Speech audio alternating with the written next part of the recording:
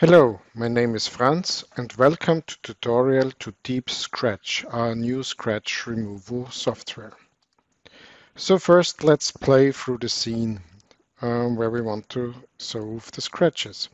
Here we can see we have a lot of scratches with different thickness and so on. So first thing is we check in which color channel the scratch is best visible. For here, I can switch over my channel view. So in red, they appear quite dark and black. In green, some appear good. This one not so easy to find. Blue, same thing. So probably red is the best channel for detecting scratch in this scene. Okay, let's switch back to RGB. And I go now to my filter track, and here we have a plus symbol, and this is the symbol where we can add restoration filters to my timeline. And here I do have a repair group, and inside the repair group I have a scratch repair. This is our classical scratch removal tool, and I have DeepScratch. The DeepScratch is using practically at the moment the classical scratch tool for the detection, but uses deep learning based in painting functionalities to fix the scratch. So let's drop this down. So first I will go to a good frame where we can try our parameterization. You see the filter expands default to the current scene. As in every filter in Diamant, I can change the range where it should work here. And on the right panel, we have the parameters of DeepScratch. So the most of the parameters are based for the scratch detection, and this is very similar to the lines as a vertical scratch, to the scratch we have already. So how do I go forward to detect scratches? First, I turn on my show detection. Now I see here I'm on the B, so I'm not on the rendered part, so I switch to A. This is the output, and that's the output now of my selection. I can toggle input output with tabulator key, and I can see, well, it finds with the default setting a few scratches already, but not everything and as it should be. So let's go into the parameterization. We first said they are most prominent in the red channel. So I go to my advanced setting here, and here I have a detection channel and set it to red. So little improvement there. So when we look at the red channel, scratches appear to be black or dark mostly. So what I do, I go and set I want to do dark scratches only. So my yellow mask is appearing here now bright white in the red channel, but if I go to all channels, it will be yellowish again. The next parameter, important parameters for the scratch detection is actually sensitivity and scratch width. Let's look at the scratch width first. So most of the scratches are about this width here. And I can go into my selection tool. And when I drag it, I get a selection. And down here, bottom right, you see when I do a selection, the width and the height of my selection rectangle. And this gives me a rough hint of 11 width. And let's go into my detection and say, okay, I'm going for 11. And you see the detection already changes. Next, I would have a sensitivity parameter. Sensitivity, higher the value, the more scratches will be detected. So if I go up, I find a bit more scratches. If I go down, it will find a little bit less of the scratches. So you have to balance that it's okay for your shot. And sometimes the scratch detection is not everywhere going perfectly through it because the material is different. So I can enlarge the detections on different sides. So probably I'm enlarging here a little bit on both sides. And let's see how it... Okay, so now we are probably curious how the fix would look like of this. So I'm turning off the show detection and I will see a repair of the scratch.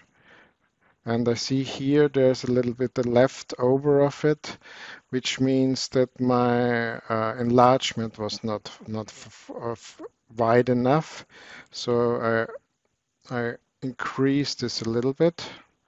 Oh, it brings, the two scratches, what do I have in my detection are growing together probably. So I make it a bit larger, you see, so that not one scratch moves into the other one. Yeah, actually I'm quite happy with my setting. So what I could do now is go to another frame, uh, recheck, check my parameters, um, and I quite like it, even where it is going through this structure, through the ear, through the hair, around this. So it does look actually quite good.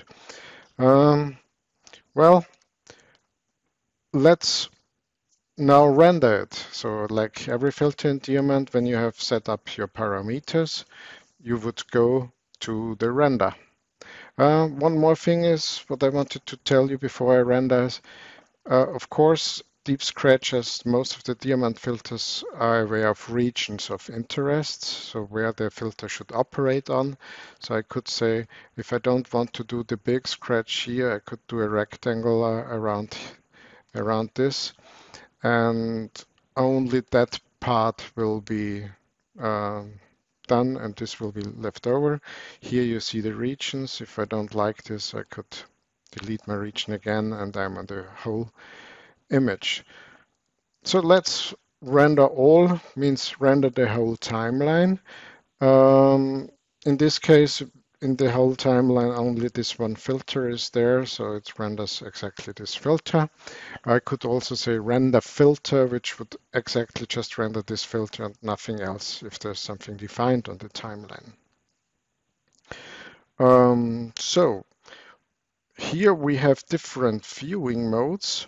A, B, this is what we learned before, after. This is a toggling, before, after. We could do a side by side here. So on the left side is my before, and on the right side is the after. And well, let's play through it.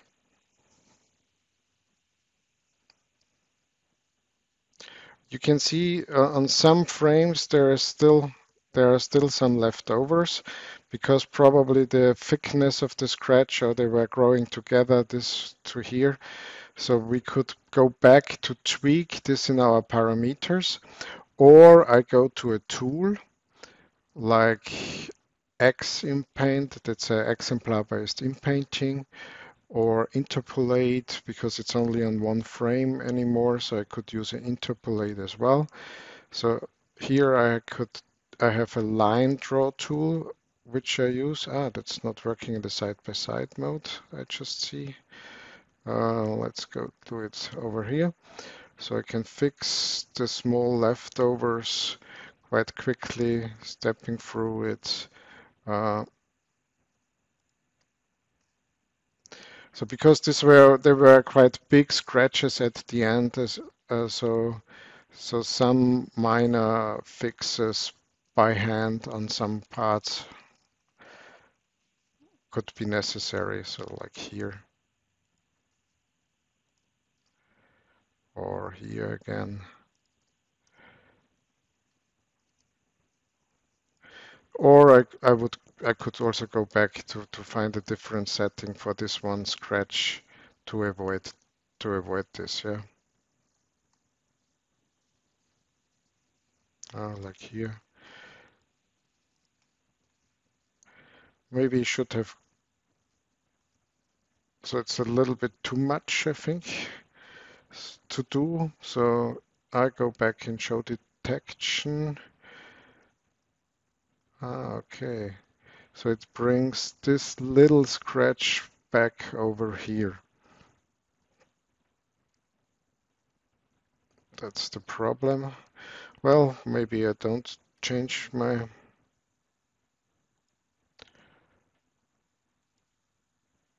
I just go into the tool track and fix this short one manually by hand.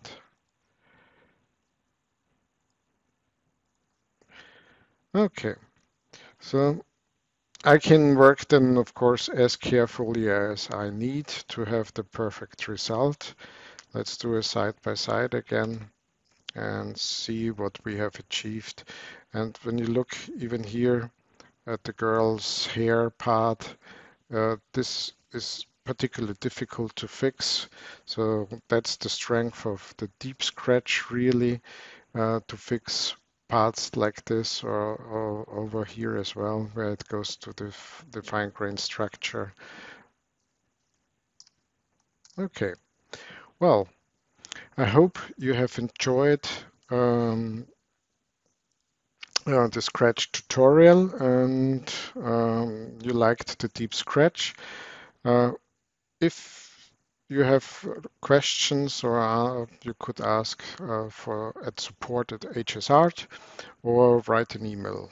Thank you.